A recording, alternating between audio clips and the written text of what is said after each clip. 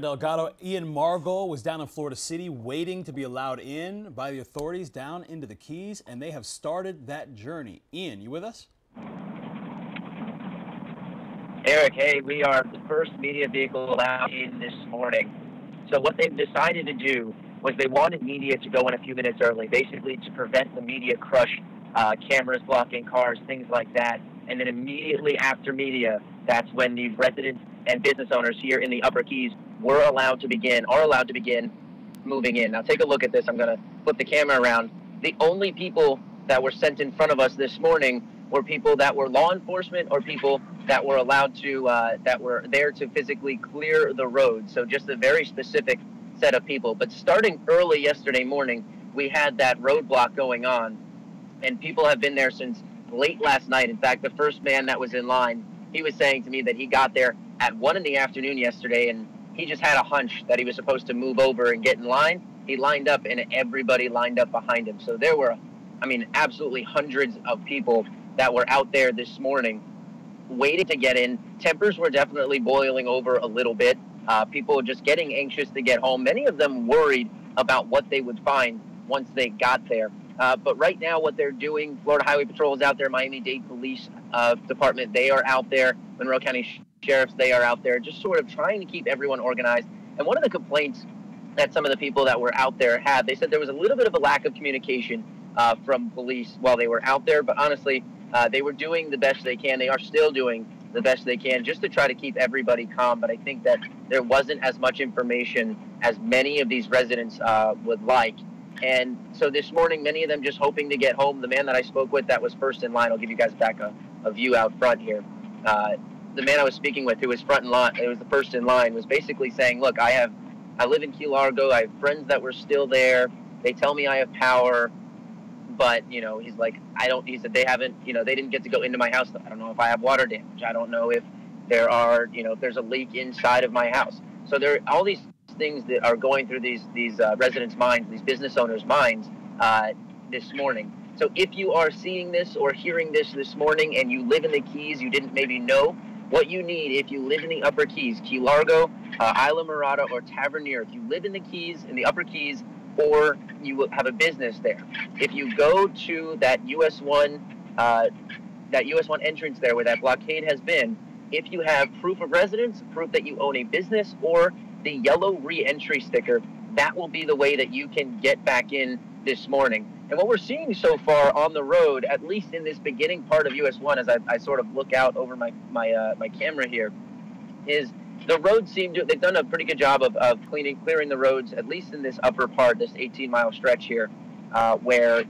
you start your trip toward the Upper Keys here.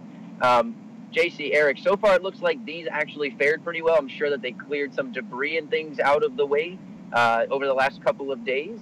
But in terms of structural damage on the road, if I flip this around again, in terms of structural damage on the road, we're not really seeing any. In fact, the fence on either side here as well looks mostly intact as well. There has been nothing that has really jumped out at me per se to show that Irma caused too much damage, at least in the beginning of this 18-mile stretch. Well, the good news, the helpful part of that is the 18-mile stretch was completely rebuilt, redone. Those border walls set up, a lot of advancements made on that 18-mile stretch for those who are traveling in and out of the Keys just in the last few years. I remember when that was under construction, every time you would see the new roadway being built as you were headed down there. So you have some safety mechanisms that have been put in place there. You should see roads okay all the way down to about Sugarloaf Key. It's the debris that you're going to start to see when you get to Key Largo. I know you're continuing on, and we're so glad that we're getting this view. I want our viewers, those who have power and can watch us, we're also showing you Sky 10 aerial pictures of Key Largo, and this is what Ian is going to encounter when he gets there. The first thing he's going to see is Gilbert's. He's going to notice the ruining of the area that so many people, as soon as they get through that stretch, they say, hey, I want a fish sandwich, I want a cocktail, I want to enjoy the Keys. Gilbert's, for the most part, is gone. And then Snappers, another institution down a little further in Key Largo, they've already said they're going to be rebuilding because there's nothing left. so many areas of the Keys. You've got homes, you've got boats, you've got buildings, you've got dry docks at the marinas.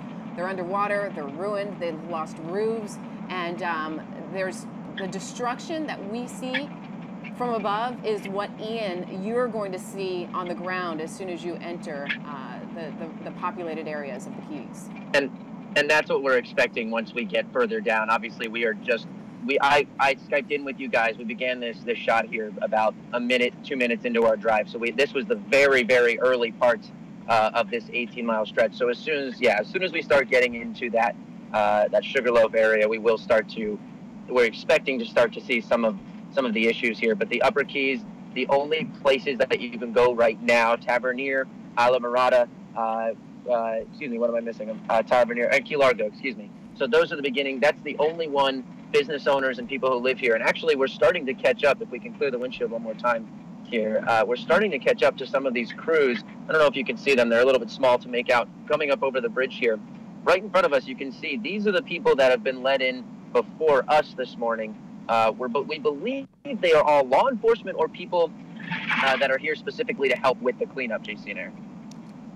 Ian Margol, you are riding down US 1, the overseas highway, along that 18-mile stretch before you get over the bridge and into Key Largo and into the Upper Keys, in which we will see from the ground the damage that we have seen from Sky 10 overhead. Ian, we're going to let you keep driving. As soon as you cross those bridges, as soon as you make that turn down onto the overseas highway and continue through the portions of Key Largo, get back with us. We're going to bring you up live here, okay? Because we want to take all of our viewers here in South Florida on the ride along